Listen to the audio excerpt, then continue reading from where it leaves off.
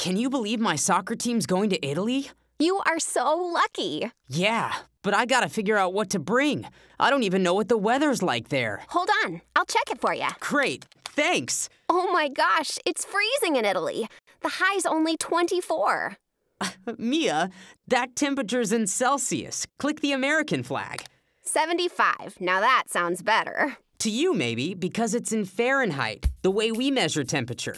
But Celsius is how temperature's measured in Italy. How can we measure things differently? Turns out that there have been lots of measurement systems. For example, ancient Egyptians used their bodies to measure things. No way! Yep, they measured with cubits, the length of the arm from your elbow to the tip of your finger. Handy. Oh, and would you believe the English measured weights with stones and liquids by the pailful? But how could that work? People are all different sizes, and I bet they use different sized stones and pails. They did.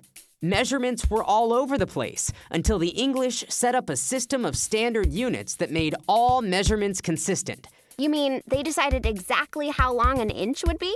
And a foot, a yard, and a mile, too.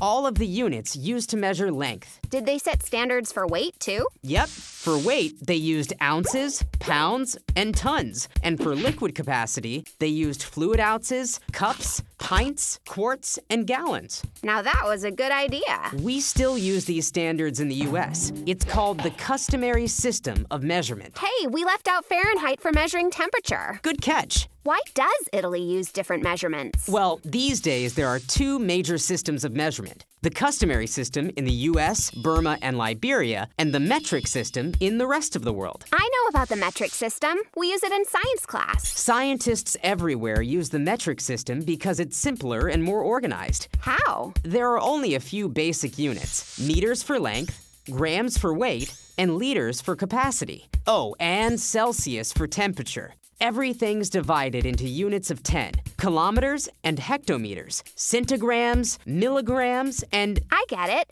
Deciliters, centiliters. Metric is easy to work with because it's in units of 10. Much easier than changing inches into feet or yards, or pints and cups into quarts. Wow, sounds pretty good. But I think it'd be hard to learn a whole new system. I guess that's why we still use the customary system in the US. Now let's see if I've got it. There are two systems of measurement, the customary system and the metric system, and they use different units to measure things. For length, the customary system uses inches, feet, yards, and miles, and the metric system uses variations on the meter. For weight, the customary system uses ounces and pounds, and the metric system uses grams and kilograms. For capacity, the customary system uses liquid ounces, cups, pints, quarts, and gallons, and the metric system uses liters and milliliters. And for temperature, it's Fahrenheit versus Celsius. That's it.